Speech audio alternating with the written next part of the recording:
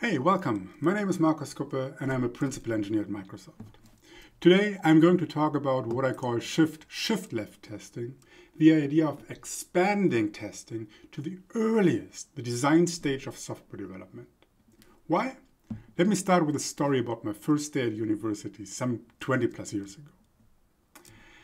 At the meet and greet, the older students wanted to show us what our future careers would look like. What does it mean to be a software engineer? So they divided the room into teams and assigned the task of collectively building a bridge that could span this gap between two tables. The teams quickly decided who builds what: ramp, pillar, beams, and then we executed like crazy. Gluing, rubber banding, cutting, and some 30 minutes later we came together to assemble the bridge from its parts, which we found required a lot more gluing, rubber banding and cutting. But ultimately we managed to assemble the bridge and we passed the acceptance test. A toy car successfully went over the bridge and then the bridge collapsed. Since then, however, I've become a way more efficient engineer. Figuratively speaking, I learned to use superglue and operate Kevlar-infused scissors, so bridges don't come crashing down. However, I also reflected, I also realized that this exercise wasn't really software engineering. Why?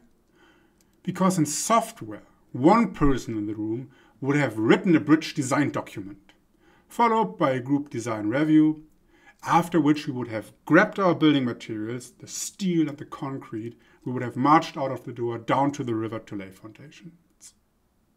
Let's get things done. We might have run into the problem that Team B started laying foundations 2 miles downstream and now we have to build the bridge diagonally across the river. But okay, minor inconvenience, nothing we cannot patch later. However, in truth, I ask you, have you ever observed that fundamental design issues were successfully corrected without starting over, without building a second bridge next to the old?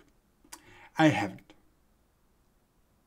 So how come that our brother and sister engineering disciplines don't run into this problem over and over again? Why aren't the rivers clustered with bridges? Is it because we software engineers build something truly different, something for the virtual and not the physical world? I don't think so. The difference is that other engineering disciplines make extensive use of modeling. Take this bridge model that civil engineers put into a wind tunnel to study its behavior, the bridge's behavior, long before laying foundations. Can we do this too and use modeling to bridge the gap between our imprecise design documents and the expensive to build system implementation? I say yes. There are design languages meant for modeling, meant for prototyping, with which, by the way, the prototype doesn't get shipped as the product, gets relabeled as the product because we ran out of time. One of these languages is TLA+, the temporal logic of actions, invented by Turing Award winner Leslie Lamport. You can think of TLA+ as a highly expressive and precise design language that's based on math. It's rooted in math. And it's meant for concurrent and distributed systems. Also, it comes with a wind tunnel, a wave generator, and other tools to test our designs. It's been used successfully throughout the industry, with perhaps the most popular success story coming out of our main competitor on the cloud market. AWS used TLA+ when building its foundational services such as DynamoDB. In 2014, engineers concluded in a CACM article that using TLA+ prevented serious but subtle bugs from reaching production, end quote. Fast forward to last year, and TLA+ still got a shout out at reInvent. But don't trust our competitors selling you our products. Instead, here's my experience. I work on the TLA+ tools, the wind tunnel of TLA+, if you will.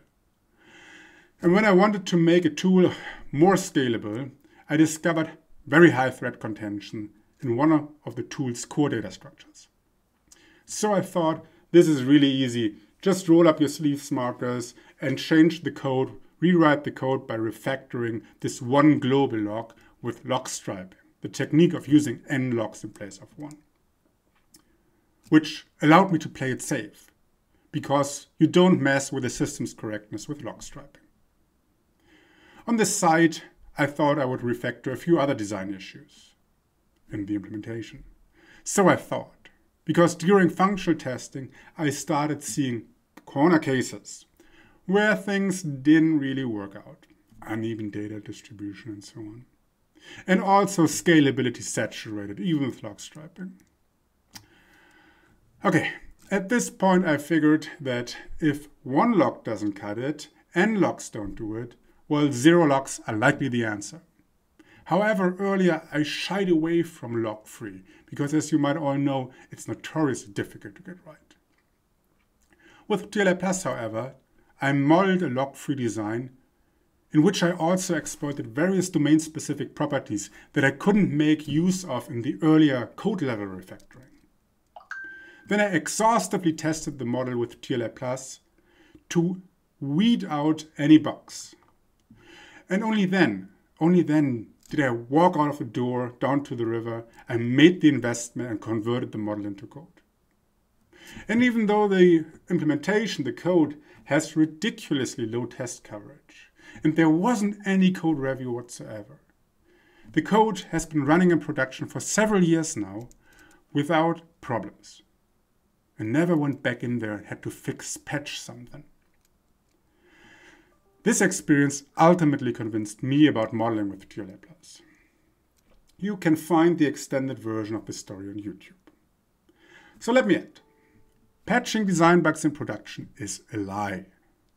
In practice, we pile workaround on workaround until the whole system collapses under its own weight. And we have to start over and build the second bridge next to the old one.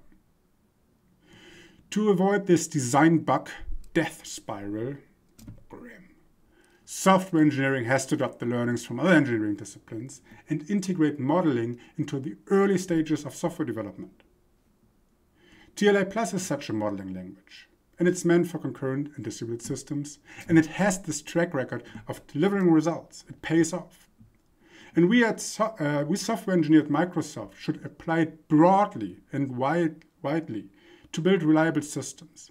Let's shift left and also test our designs long before we write code. Please reach out to me and learn more about TLA+ and the other formal methods developed at the RISE Group. Thank you.